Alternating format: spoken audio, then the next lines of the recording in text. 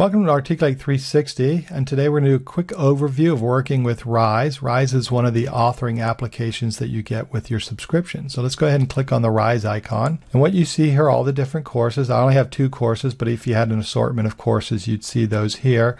Now on this side of the screen, you can change the view. So you can do a list view, for example. You can sort them by alphabetical title or recently edited. I'm going to go back to grid view.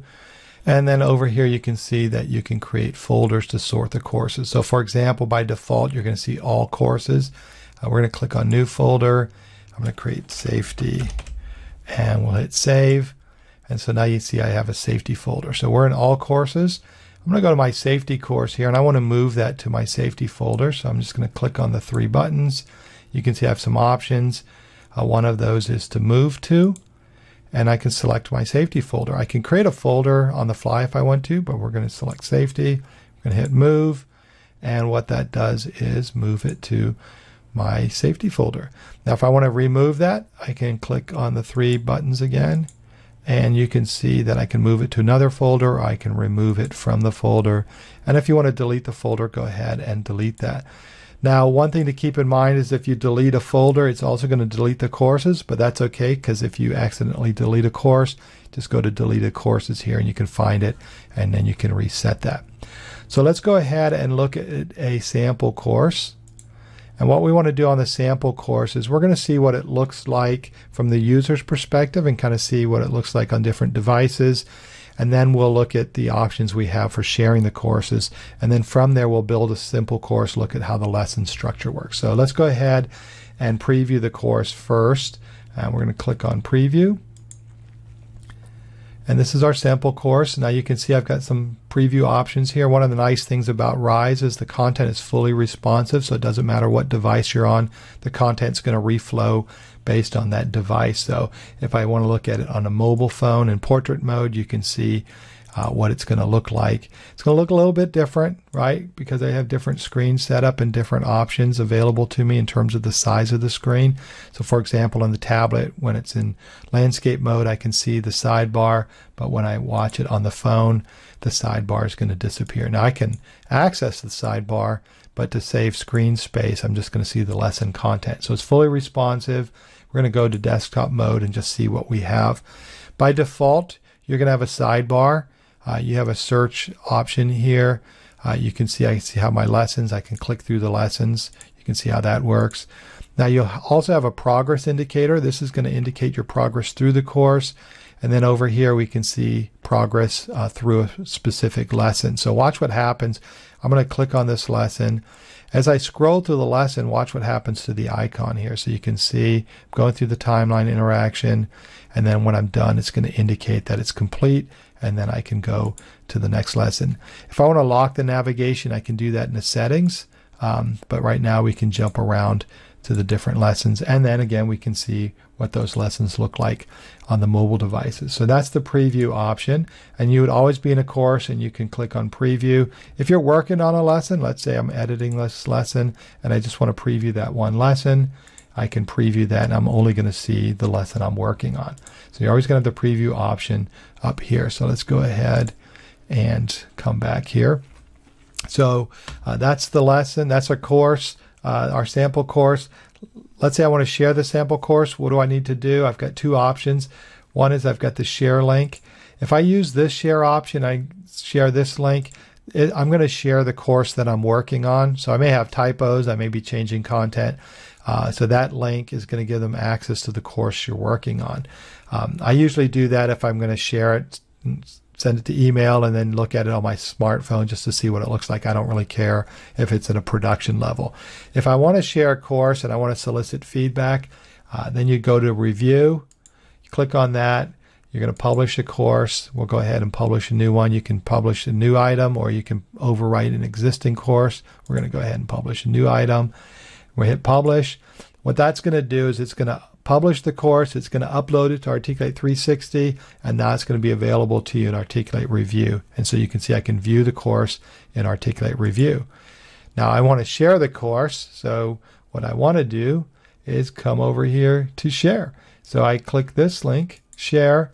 I share this link with other people, and they're going to see the course exactly the way you're seeing it right now. So they're going to see the course, and they're going to see this window here for comments. Now you can go into review and turn comments off and all those things, but for now we're just talking about sharing the course. So they can go through the course, and let's say they have feedback. They're on this part of the course. They say, I want a different image, right?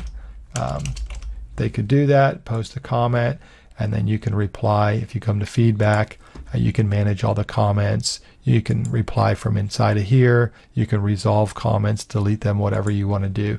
The main thing, though, is this is how you share courses to solicit feedback from people. And then if you make changes in the courses, let's say we come back to the course here. Let's go back to the course. And I make changes. We had that grape image, right? So I'm going to go to settings. Maybe somebody wanted a different image. So we're going to change the image here. We're going to delete that. And we're going to add a cover photo. And let's say we want, we'll just take the guy in a business suit. We hit that. And now I've got a new image, right? So I'm going to close this. I'm going to go to review. And we're going to publish this. And we're going to publish over an existing course. So I'll go ahead and publish that. And I still have my link here. So let's come here and let's go to review, and you can see it's been updated. And now I can see which version. So this was the old version, right? And this is the new version. So review is really cool if you're working with courses and you want to solicit feedback and then share your courses with your subject matter experts or your customers, clients, whoever you want to share the course with. So let's go back to the course here. And let's talk about building a course, because this is why you're using Rise, right? So we're going to come over here and let's start a new course. So we're in the main Rise window. I want to start a new course. So I'm just going to click on the new course button. And that's going to open up a course window here. I can add a title. Let's just say Safety 101 is our title. I can choose my author. We're going to add some text in here. Here is some text, right? And that could be your course description, whatever you want to put in there. And then we start to put some lessons together. And the key way that you're authoring in Rise is you have a course, and the course is made up of a number of lessons. So we're going to go ahead and add one lesson. Let's say lesson 1, and we'll hit enter, and you can see it creates a placeholder for us to add some content.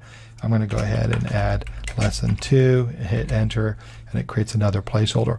If I want a section title, you can see it says Shift plus Enter to add a section. So let's just say we want section 1. If I hit Shift Enter, I get a section title, and I can click and drag this into place.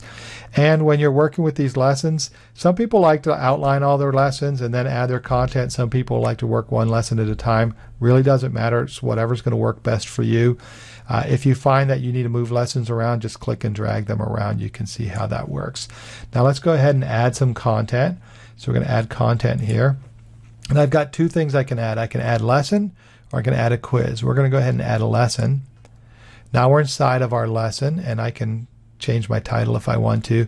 The main thing is we want to add content, and the way you do that is you add content using these different types of content blocks in Rise. So if we click on all blocks here, you can see it opens up a block library, and I've got all sorts of blocks available to me. So if you're just getting started, I would say, create a lesson and add every single block type in there and just see what you can do with the blocks, because you have a lot to work with. But you can see they're sorted here.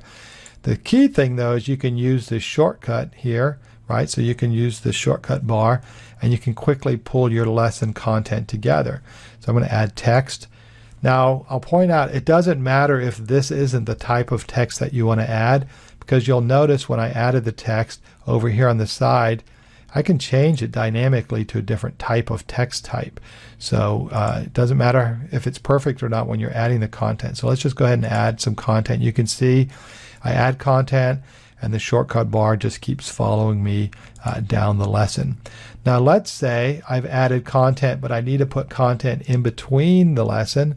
So I've got a couple of options. So one is I could add text. Let's say that's what I need to put between it. And then I can come over here and I can move it up, right? And so I can move the text in between wherever it needed to go.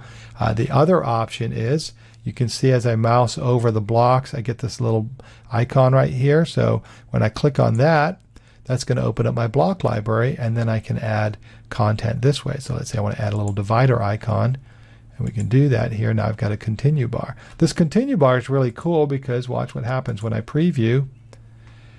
I've got all my content, and then the content below it's not being exposed until I click continue. So it's a nice way to kind of stall the learner so they don't just keep scrolling through the bottom of the page. But as you can see, adding content is pretty straightforward, right? It's just a matter of either choosing the plus icon or as you're going through adding this from the shortcut bar. So you've got all your content, you're happy with it, right? Let's say you need to make a few edits. Let's look at the options we have. When you're on a block, you'll notice you've got your block types you can dynamically change. That only works for certain blocks. It doesn't work for every single block, but you'll see I can change the continue bars to different, or the dividers to different types of dividers. The bullets, I can change the different bullets. So I can add my content and I can dynamically change how it's structured there. They're all going to have edit options. So when I click on edit, you've got your content tab, and that's where you can add your content if you don't want to dynamically change it here. And you can click on settings. They're going to have the same basic settings. So you've always got your padding, and that's the distance between the top and bottom of the block. So watch what happens when I choose 100. You can see how it increased the distance there, right? So if I do no padding, it decreases the distance. So the padding is going to be that distance between the blocks. Background color is pretty straightforward. Let's say I want a darker background. I can come in here to the text, which is another way you can edit the content. If I select the text, I've got my standard text editing. I can change the color here so the contrast works better with that, right? So we can just change the color. Let's make it white. So now I can colorize the block. I can colorize the text as well. So if you're working with your branding, that's a great way to work in brand colors with the text coloring and with the block coloring. And if I want to revert back, I can just go ahead, go to settings. I can clear this, and then I would need to select my text. Probably should have not cleared it, but we'll go ahead and change it back to black here, and let's see if I can find that. It wasn't too hard, but you can see how that works. Which brings up an interesting point about working with the blocks. You've got all these different content blocks. One type of content block that's really handy is the template block. So let's say we're going to come back here and we're going to recolor this here, right? So we're going to change this again to dark, and I guess I didn't select all my text, and we're going to make this text light. Every time I create a block, I don't want to have to make these changes, so maybe I've got special type of settings for my block. All I have to do is save this as a template, and I just click on the icon. I go to templates. That's going to open up a template window, and I'm going to create a new template, and I can select all the blocks that I want for the template. In this case, I just want this one that I customized, or I could select a whole lesson. I'm going to hit save, and so maybe I call this my contrast block, right? I can share it with the team if I want to. Hit save. The next time I want to insert that, doesn't matter what lesson I'm on, what course I'm on, next time I want to insert that, I click this, go to templates, and there's my block. I can insert that, and now I've got it all customized. So that saves me a lot of time. When you're ready to preview, just hit preview. If you need to move things, you can move them up or down here. You can duplicate them, right? So you can create another one, or you can delete those. So pretty straightforward. Let's go ahead and look at the other type, and that's the quiz type. So let's go back to the lesson here. We're going to change this and have it say quiz, and let's insert a quiz, add some content. We're going to choose quiz. We're not going to put any content in here just to save some time, but you can see I've got some quiz questions by default. If you want to add additional questions, you click down here. You can add different types of questions, all pretty straightforward. Because it's your quiz and you may be tracking it, you can go to settings, and then you can set your settings in there, and they all kind of make sense, like passing score and all these different options that you have here. We'll just keep everything by default. So we've got let's go ahead and close this out. So we've got a lesson, we've got our quiz. Let's go ahead and preview the entire course and see what it looks like. So I've got my course here, it's all the default structure. We're going to click through this, and then you can see here the lessons I built, right? There's our continue button, and you can see, notice those animations that happened. We've got our quiz now, we're tracking our progress. We're going to go through our quiz, and you can see how that works. So everything looks good. We're happy with it. We can check it in different devices. Everything's perfect. And we want to make a few changes. So we're going to go up to the settings here. So we go to settings. You can see you've got theme settings. You can control the navigation. Again, when you read through, it all kind of makes sense. You want a free, restricted. You want sidebar, no sidebar. So you can read through those. If you want to translate the course, there's instructions on how to do that. You duplicate it and then translate the file and upload that. You can customize your labels. So you can customize the text here on the labels. You can change the language on the labels if you're doing translations. And you can collaborate. So to collaborate, the other person doesn't need to be on your Articulate 360 team, but they do need to have an Articulate 360 subscription, which makes sense because they need to have access to Rise so that they can do the editing. All you have to do is add their email in there, and then they can access that course. So let's go back to theme. When you're working with a theme, you can add your logos. You can change the cover photo. Right now, we don't have a cover photo. Let's go ahead and add a cover photo. I can upload a photo, or I can browse the photos. And we'll just choose this mountain lake scene. That looks pretty nice. So we're going to upload that. And now you can see I've got my cover photo. It's also going to show up here in the corner. If I don't want that, I can turn that off. You can see how that works. If I go to, I'm going to turn it off. So we've got our customized theme options. Now, the way it works is you're going to get one accent color, and you could see that the accent color right here, you can see how it kind of works throughout your course. If I change it to green, you can see the accent color here. If I have a custom color, just click here. I can add a custom color right here. And then a lot of questions about how do I integrate my brand.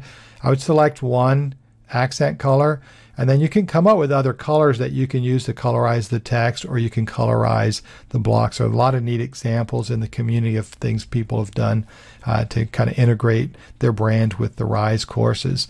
And then over here you have your fonts. You're going to have two fonts. You have a heading font and a body font. You've got some default fonts in here. You can see those. If you have a custom font, just come over here to manage custom fonts, and then you would upload those.